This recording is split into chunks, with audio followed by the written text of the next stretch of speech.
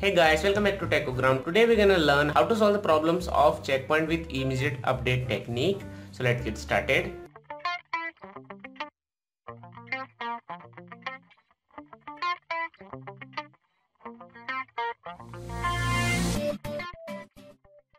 This is the question. Today we're gonna solve this question. Usually comes in RDBMS papers. There are total 4 transactions. Start transaction T1, then in the 4th line start transaction T2, then there is a commit T2 and there is a commit T1 in the 3rd line, then there is a checkpoint. So what you have to do, you have to see the transaction which are above the checkpoint. So what you have to do, first you have to make a diagram. So you have to write first 3 things. You have to first write a checkpoint, and then you have to write a crash. So because this is immediate update technique, you have to do 2 things. You have to undo and redo. So I'm going to explain you what are these. So what you have to see, you can see in the question there are 2 transactions which are committed before the checkpoint. So in the first line it is written start transaction T1, then in the second there is a write operation T1, then in the third you can see there is a commit T1.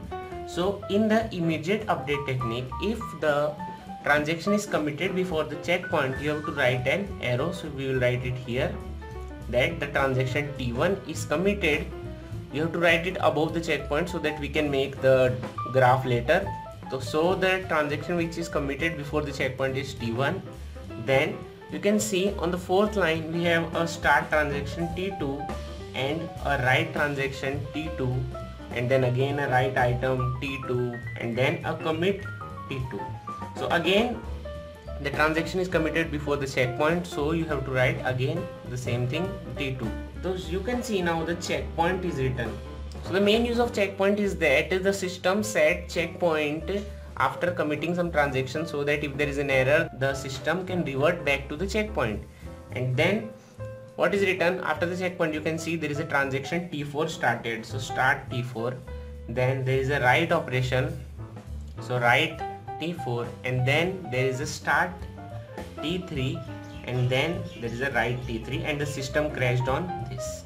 Now what you have to do, because this is an immediate update technique, you have to redo all the transactions that are started after the checkpoint. You can see there is no transaction committed after the checkpoint. If any transaction commits after the checkpoint, you have to make an arrow and write the name of the transaction. So you can see there are only 2 transactions started, which is T4 and T3. So what you have to do, you have to make a redo list here. So crash and make an arrow, and because there are 2 transactions, write T4 and T. These are our 4 transactions which we have to redo and undo. So now how to make a graph? First you have to make a line, and you can see there are 2 things. First we have to write a system crash. So the system crash on the last side, so system crash, and before that we have a checkpoint. So you can see in our this diagram there are 2 transactions which are committed before the checkpoint. So what you have to do, the transaction T1 is committed first, so make a line and write T1, and then you can see the second transaction, so write it below our T1 because in the timeline it is committed after the T1. So now write T2, and then because there are no transaction here, it's an immediate update technique, and suppose there is a transaction called T5 and it is committed here, commit T5, then what you have to do, you have to write that here, make a line and write T5. This is just an example. If there is some transaction, then you can see there are 2 transactions which we have to redo. So because we have to redo it before the system crash, start it from here and below the timeline, so below T2, and write the first, because the transaction T4 is started first, so you have to write T4, and then the remaining transaction, so write it below the T4, which is T3. So this is the graph of immediate update technique using the checkpoint.